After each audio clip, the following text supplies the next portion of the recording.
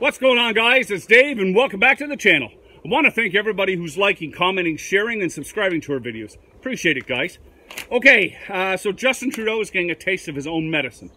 I guess China told Trudeau to stop making irresponsible remarks in regards to the two Michaels getting charged with spying. Okay? Now, here's the best part. Here's the best part.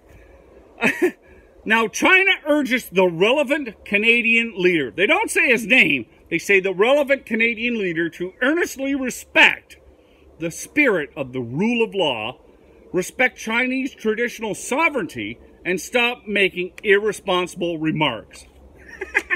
Now, don't get me wrong. I feel for the two Michaels. I really do. They've been there a year and a half in China, locked up. They finally got charged, but still, a year and a half in detention in China, that's pretty rough. But Justin Trudeau is always running off his friggin' mouth about the rule of law this, the rule of law that, you know, the rule of law.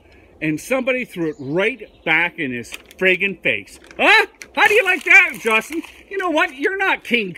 You friggin' mouth off all the time to people. And you know what? People are sick of you. You see that? UN, Donald Trump, everybody is absolutely sick. You are the world's biggest joke. And nobody is taking you seriously anymore.